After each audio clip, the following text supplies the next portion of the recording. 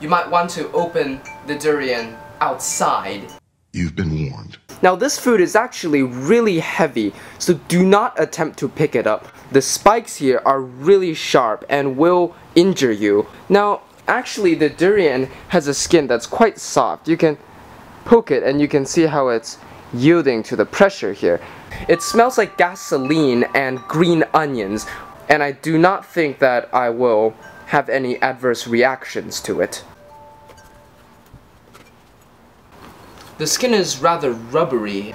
Anyway, this is one pod, and there are multiple ones in this durian. The pod that I took out is rather fibrous.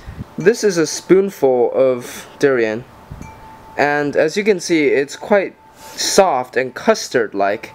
If you have eaten durian before or smelled it before, you know that this is actually quite a unique smell, and I can pretty much guarantee you that nothing else in the world smells exactly like this.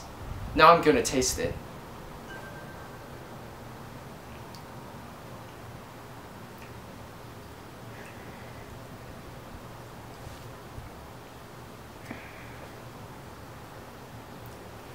So it is actually quite sweet, so that's good. It's not sour at all.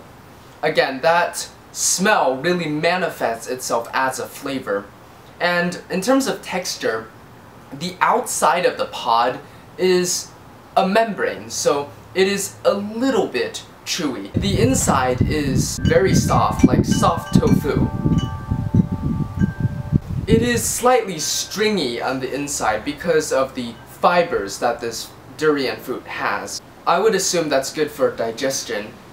This thing is actually not as bad as I thought it would be. It is a little bit inconvenient, but that's about it for this video. I hope you enjoyed and have a nice day.